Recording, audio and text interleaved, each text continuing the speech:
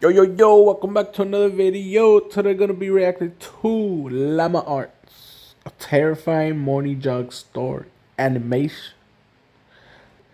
If you got any other suggestions, let me know in the comment section down below. Also got a Discord you wanna join, so in the description or comment section down below. Let's get straight to it.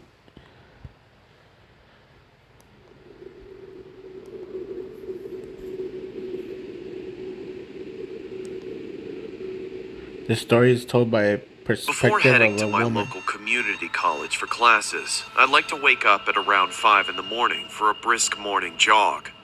It helps clear my head and definitely helps wake me up so I can focus in class.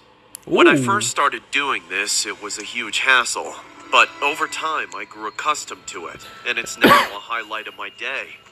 However, as time went on, I found myself becoming quite uncomfortable. Not in a physical sense, but more so it was like my fight or flight instincts began kicking in seemingly at random. I'd whip my head around to see if anybody was following me or even peeking at me through the wooded park in which I ran, but couldn't see anybody. It didn't help that it was dark either, so even if there was somebody creeping in the dark, there was no way I could tell. As an extra precaution, I started carrying around some pepper spray in order to fend off any would-be attackers. But as time went on and that eerie sensation occurred more and more, I just couldn't bring myself to run anymore. A friend of mine, Daniel, a self-proclaimed runner himself, told me that I shouldn't worry about it. He said that the mind plays tricks on oneself when it can't see things clearly, That is true. especially in the dark. After being reassured by him, I decided to give jogging another go. So, today, like any other day, I slapped on some black leggings, tied my hair up in a ponytail, put on my kicks, and set my music volume to full blast and headed out the door. Did you just hear what he said? Put the music to blast. Why would you do that? You should do that with one earplug in and the other one should be out. Cause you never know who's around you, bruh. I felt fantastic at first and was loving the cool breeze and crisp morning air.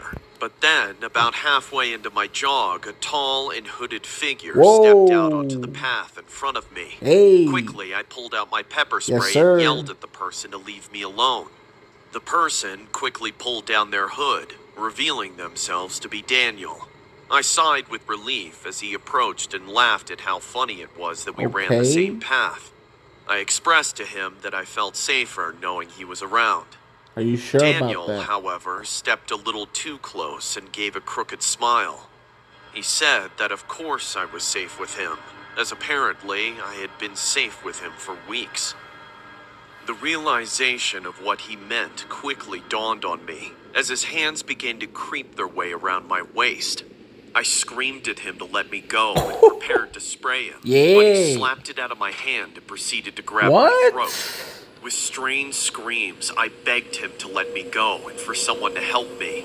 He yelled at me and Punch him in tightened the his nuts, grip, bro. asking why I wasn't thankful for his watchful eyes for the past several weeks. I was stunned at the complete personality change from the once gentle friend I knew. Pretty soon, I started to black out and grow weak. But just before passing out, I could hear the sounds of dogs barking and an older man screaming for Daniel to let me go. In a panic, he released me and ran back into the woods. I gasped for air before I began sobbing as the man escorted me out of the park and brought me straight to the police station. And despite my fears and reservations, I told them everything I knew about Daniel, or what I thought I knew, and what he had done to me. They immediately sent a patrol car out and told me that everything would be okay. The next day, I heard Daniel never showed up to class. He had been arrested several hours later after I left the police station and confessed to everything with a disgusting amount of self-righteousness. He was recorded as saying, "She needed me. Only I can protect her.